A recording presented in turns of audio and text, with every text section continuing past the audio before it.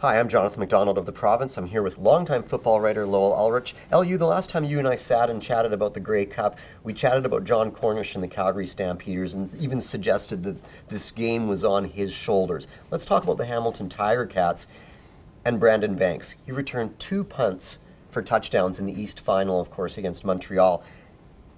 But there are now these suggestions that the game is on his shoulders as a Tiger Cat. Is that fair to the rest of the Tiger Cats? Well, no, it's not. But I mean, he obviously had a huge impact in that East Final when he has two punt return touchdowns and a third one called back to penalty. So, I mean, suffice it to say that if Brandon Banks has any kind of day that way, the Hamilton Tiger Cats do have a chance in this game because it is an X-factor component. I mean, the Ticats are not a run-friendly offense.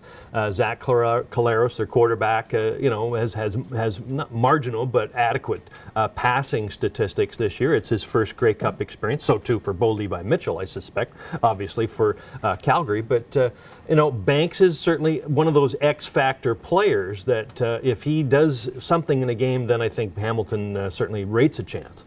Well, what's funny is, the kick return for a touchdown is one of the greatest things that can happen in a Grey Cup. Just yesterday I was watching highlights from the 1986 Grey Cup in Hamilton when the Toronto Argonauts beat the Edmonton Eskimos, but the Eskimos did have Henry Gizmo Williams return a kick in the snow which was up to his ankles. He ran that thing back about 80 yards. What do you think?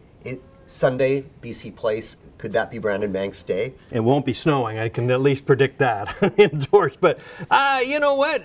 There's so much that goes on with punt return and that sort of thing. Jeff Reinbold, the former Lions assistant coach, coaches special teams in Hamilton, does a great job. I mean, it's really folly to try to predict whether or not that sort of happens. But like I said before, if that happens, then I think the Hamilton Tiger Cats, under a brilliantly run operation led by Kent Austin, definitely deserves it or has a chance in this game. Okay, thanks LU, and of course check out all of our pregame coverage, including everything from LU as well as Ed Willis and all of our post media writers at provincesports.com and in Sunday's Province.